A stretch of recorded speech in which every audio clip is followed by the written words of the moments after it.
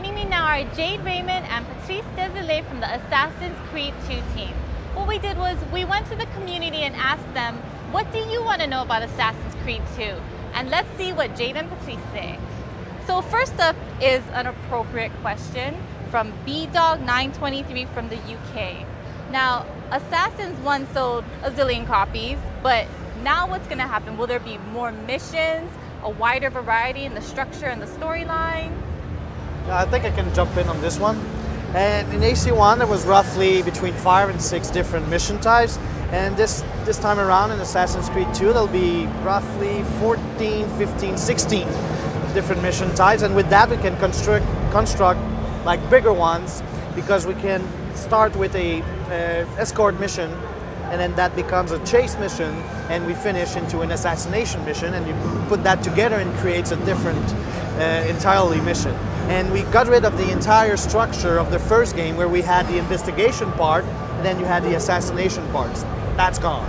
Now the world is open with mission givers and people you meet, and they will give you mission to go to. We roughly right now have around 200 different missions in the entire game. 100 for the main path, the main narrative, and 100 for the side quests and side missions. So I guess it's like totally different and way bigger than AC1. Yo Ya from France wants to know Assassin's Creed 1, Assassin's Creed 2, what's the link, and Desmond, Ezio, and Altair, how are they interrelated? Well, this is actually a really interesting question, because we've made the link and really explained that whole backstory in the PSP game. So we're making a PSP game which continues Altair's adventures, and in it you will understand, if you play that game, you'll understand the link that happens in Assassin's Creed 2 on the PS3, Xbox 360, and PC version. So there's of course Desmond Miles, like you said. He's the guy who's going to be there in every Assassin's Creed game, and you're playing a different ancestor of his. This time the ancestor is called Ezio, living during the Italian Renaissance. A different guy, but some of the same traits, and you're going to find out some links between them in Assassin's Creed 2, but also the source of where Ezio comes from in the PSP game. Tell us about Ezio, and how did you come up with the character? What's the background with him?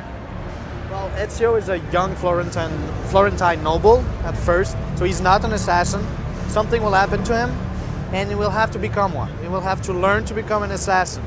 And he will meet some friends who will teach him how to become that master assassin that he will be at the end of the game.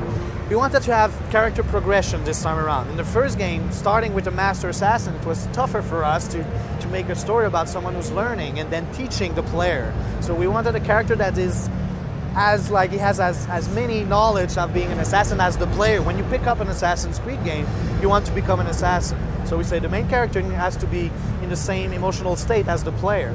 So both of them, player and main character, are not assassin. They will learn, and that's why we picked up Ezio. But Ezio is also, maybe you want to jump in, but Ezio is also someone who's like, he has more panache than Altair.